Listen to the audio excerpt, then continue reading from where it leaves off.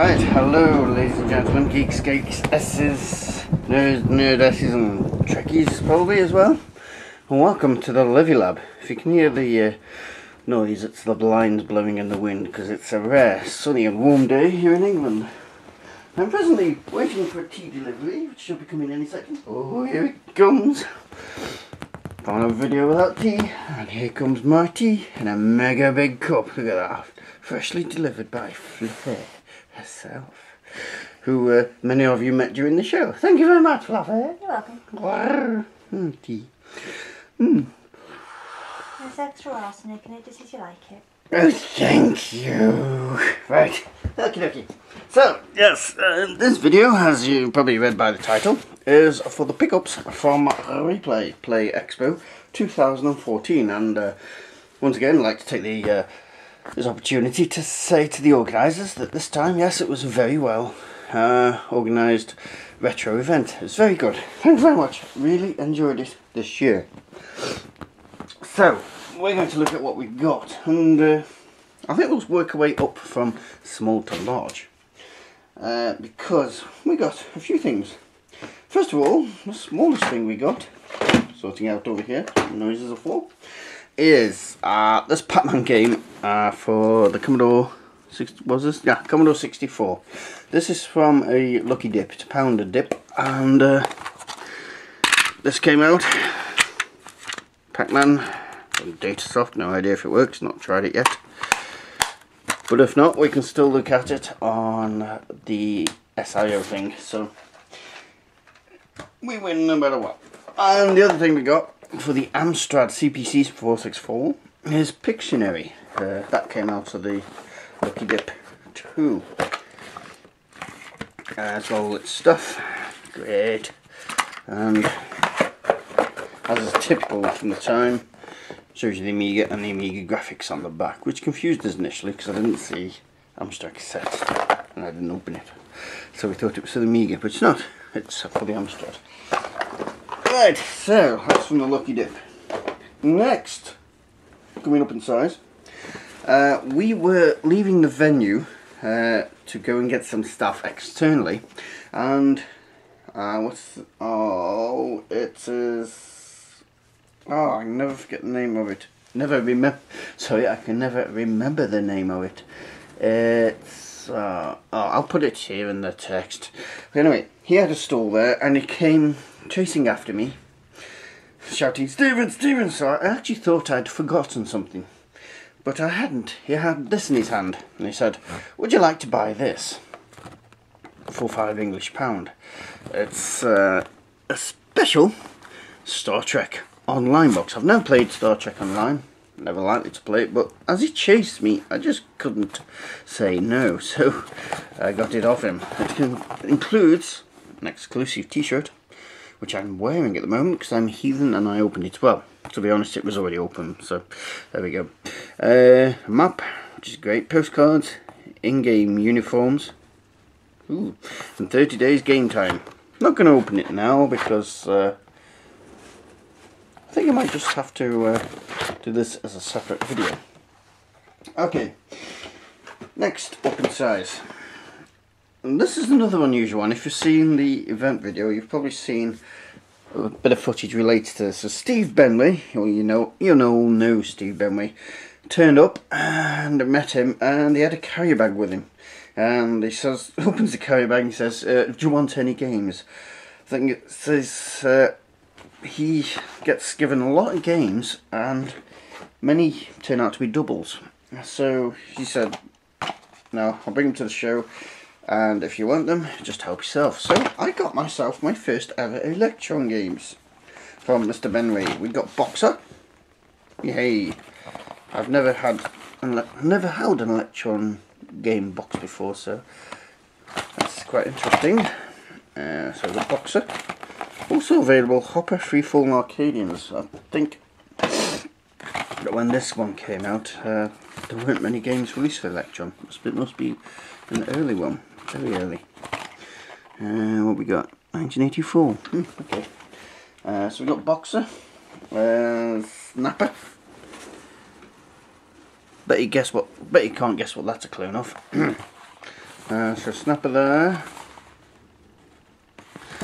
Now I don't have a cable for the tape drive to do these, but we do have a BBC Master with these games on, so it may work on there. But I'll try and get a tape drive. And something I've been looking for a while, even though I haven't got a tape drive facility, is the introductory cassette for the Acorn Electron excrement. Hopefully it's working, and we can have a look at that someday. That's quite interesting because it's for people who've never at that time used a computer before, so a nice introductory thing. Next is changing format slightly here. This is something that Fluffy spotted and went, I want. She says, I want. No, I said, gimme, me, mine. Oh, it's that effect. And I took one look at it and I said, well, if you buy that, you won't understand a word of it. And what did you say? Yeah. She still wanted it. And it is the Star Trek arcade machine owner's manual. This, I think, is worthy of a technical video by itself. It is actually the service manual for the original Star Trek arcade, what do they call it? Mission Simulator or something. But this is the deluxe game kit owner's manual, so that's the one with the chair where you sit down. You can go on YouTube and there are videos of this showing the cabinet. It's quite something, and it's quite rare. And so is this manual. But it's good for me also because it shows you how to analyse stuff, how the thing works. It talks about how the CRTs work, how the motherboard logic works. So there's quite, here I go, theory of operation. So there's quite a bit in this for me to read. And I've actually sat at work and had a read of this, much to the amusement of other people. But there we go. So I think this might be worthy of a video of itself. If you're interested, let me know in comments and I shall make a separate video for that one. Also, possibly worthy of a separate video, I couldn't turn this one down, from, Retro Clinic. Retro Clinic, that's the guy who chased me. That's the guy who bought these, Star Trek, that, and the Star Trek Online, and something else, which is coming up in a moment. He managed to enlighten us of quite a bit of my birthday money. So this is the concise BBC Microcomputer Service Manual. This is actually a new edition. Well, it was in 2010, I think it was. He did this one? 2011. January 2011. So this is a new publication, and obviously goes through fixing the BBC Micro. So what I'm going to do is drop him an email and see if he's happy for me to have a wander through this to show you more about it, and then perhaps it's advertising with him and a video for me. So yes, we may have a separate video on that one. So that's quite good, that one. Now, next up, working our way up, and we're now on to hardware. So next up we have a plasticky leather bag. Yay! And you'll see magic words on it. Tandy 102 portable computer. That, oh, I forgot about that thing Fluffy's got in her hands there. I'll show you that afterwards. That is a lie, because this is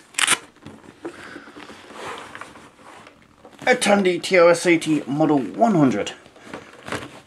As far as I'm aware, this is classed as the world's first portable stroke laptop computer, and dates originally from 1983. This particular one has warranty seals on the back from 26th of the 11th 1985, so this may have been somebody's Christmas present. So yes, I'm not going to fire this up because this is, once again, good enough for its own video, but this is actually being in use by me.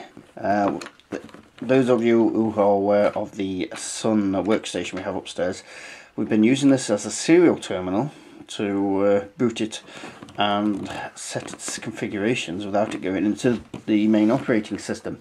And after making this video in the next few days, we're actually going to set this up so the sun talks to this acts as a serial terminal, then this will talk to a printer and print out a hard copy of all the tests that it's doing. So it does still have its uses all these years later. Great, eh? So no more about that, because that's going to be a separate video. Also for a separate video, oh hang on, I'll quickly show you this one Fluffy has in her hands here, if I can just get it off her for a moment. She's snarling at me. She wants her Sonic and Knuckles back. Sonic and Knuckles! Which game is it you plug into this? Sonic 1 or? 1 or 2. 1 or 2. Sure? Yes. Yeah. You can plug Sonic 1 or 2 into this, top of this one, and it gives you Knuckles as well. Can you play as Knuckles? Yes. Or does he just follow you? No, you can play as Knuckles. Oh, okay. Got this for £3. The store next to it, where we got this from, had it for £15. So, yes, assembled in the UK. Something tells me that one may have remained unsold. Yes. Well, might have sold after this one sold. Somebody might have sold 15 quid a bargain. But probably not. That was Someone who hasn't heard of eBay. one of the things this year, Replay, the software seemed to be expensive, the hardware was cheap, which suited me, but didn't suit others. Just for reference, that was £30 at the beginning of the show. I left it, and later in the show, he grabbed me and he says you can have it for 20. So we had it for 20. Bargain, and it works fine. And the last thing, and quite of interest to a lot of people, is this thing which doesn't fit in the camera. Hey, sorry, the wind's blowing stuff around. It's an Amstrad GX 4000. Quite rare. And we saw this, and I had my birthday money on me. And £40 at a store that usually overcharges for hardware. So my first thought was, it doesn't work. But it does. It did. He says, yes, it does work. You can have it for £40. It's all the original stuff. It's got the console, obviously, the burning rubber, two things, the cables, the adapter, all in the polythene, and all the instructions, even the warranty thing. But I'm not going to show you around it because this definitely is getting its own video. There's a lot of controversy around this system because it was a flop. So they only made 15,000. We'll discuss more about that in its main video, but that's the other one that we got. And yes, that's it for me play. Apart from a bad stomach, because I overgorged on crap food. But I enjoyed it. Whose fault's that? Yours? Me? Yeah. How's my fault? I don't know. I'll think something later. Your So... fault, you ate it. There, yourself. Yeah, I will later. Okay, so thank you very much. I'm now going to go and play. Oh, hello, you can see the camera in there. Hello, Fluffy. Wow, look at these advanced graphics, look. Program, look at that, look. Wow, advanced graphics, it almost looks like Fluffy. Excellent. Look at the quality. It's almost video-like. Wow, that's amazing for a 1985 computer. It is. It is. Alright, so thank you very much. You need to quit being dirty. You're a dirty boy.